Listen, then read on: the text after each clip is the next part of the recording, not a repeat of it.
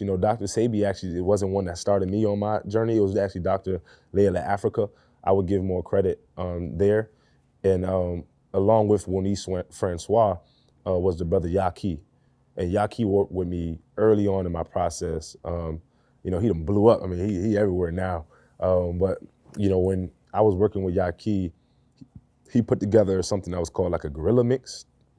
And that's how I really, you know, really thrived in my first year in the league, was on that guerrilla mix. To this day, he has not told me what's in that joint. But but I need to start get back on it.